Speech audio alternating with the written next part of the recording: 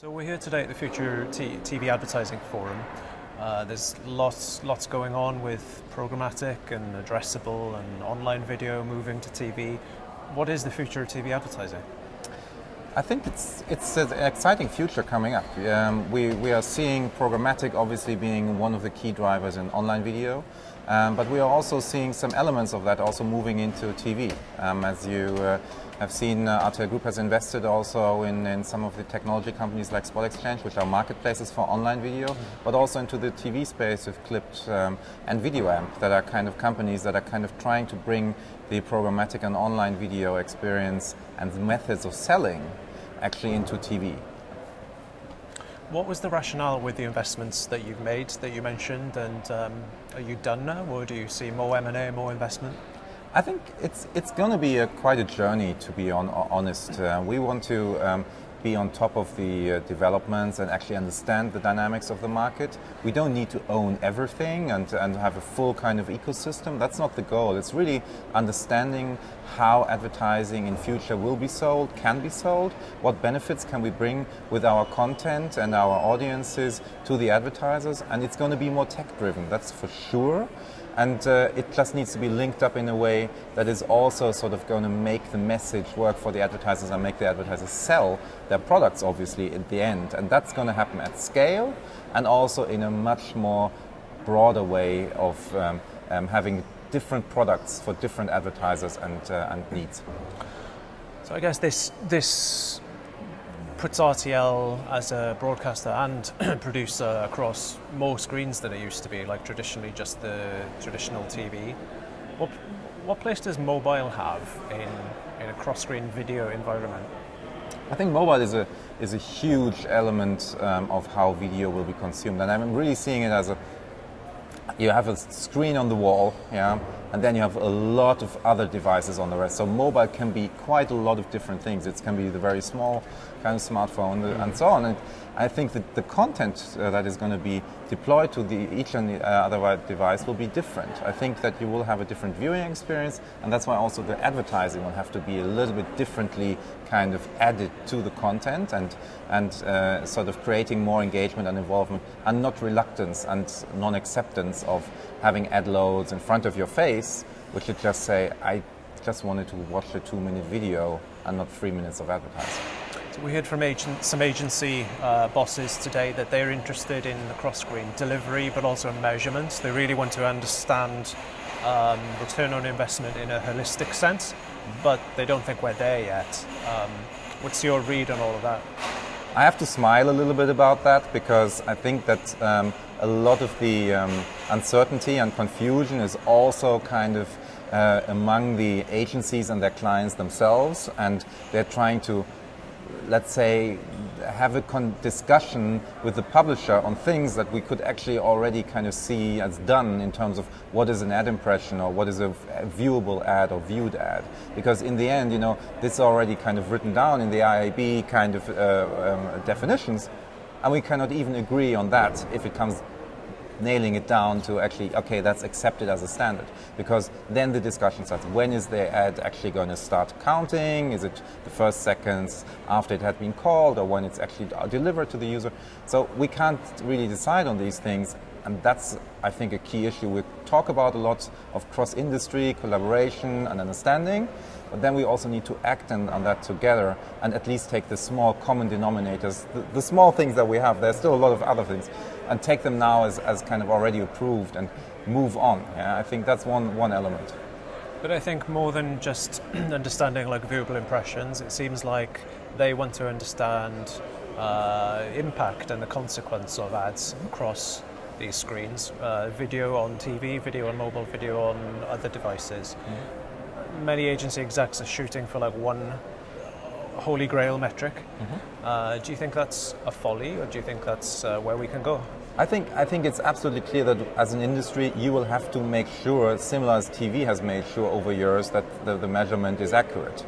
And to be honest, as a consumer, for instance, and just being an advertiser, if I go to a petrol pump, you know, I want to make sure that I get a liter of petrol out of that pump and that it's certified that it has been controlled by a third party. And what is happening now is that there are many different players trying to insert different metrics, some coming from the agencies, some coming from third parties. And who can you trust, whom can you believe? I think that's a kind of a myth to believe that a third-party vendor can tell you that this ad has been verified or viewed or whatever over the long term if the industry doesn't sort of avoid audience measurement and leakage kind of being just a day-to-day kind of happening. Yeah, even the IAB has said there are just too many vendors out there right now. There needs to be a shakeout. It's not a shakeout, you know. If there was one solution that you could trust, then you could find a way, yeah. But if it's just, you know, trying to sort of tell the advertisers that you've been frauded, you've been taken away ad dollars, you've wasted your money, and the same vendor then goes to another, to the publisher and says, well, you have to make sure that the advertiser gets the right reporting. You know, it's kind of a very biased role. So we have to, and they're making money on this, so we have to be careful on whom we actually give certain data and tools to actually make a business out of that, because in the end we are not going to be winning this game by just using island solutions with parties that are interested.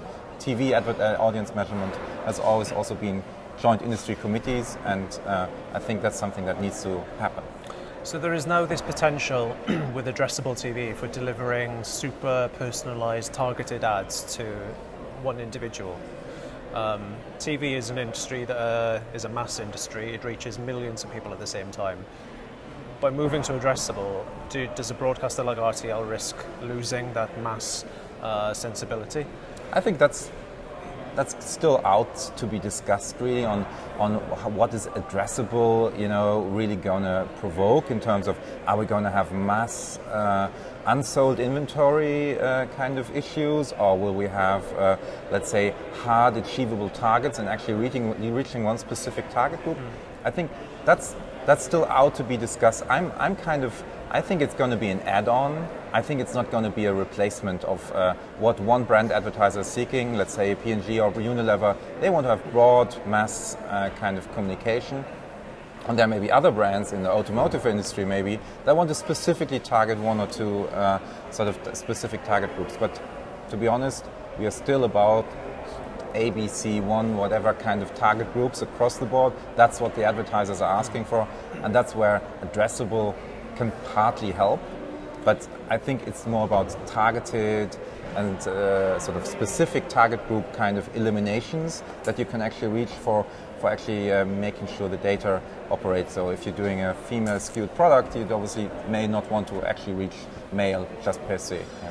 So the RTL division, Fremantle Media, is a producer as well. Some big talent shows like X Factor. So what is the place for X Factor in the new addressable era? Does they have a role, or will those shows still be about delivering mass audience to big advertisers? I think these shows have a great kind of appeal for advertisers still, and they're still one of those monoliths that are kind of up there, these light towers that kind of draw the mass audiences on the Saturday night. But to be honest, in the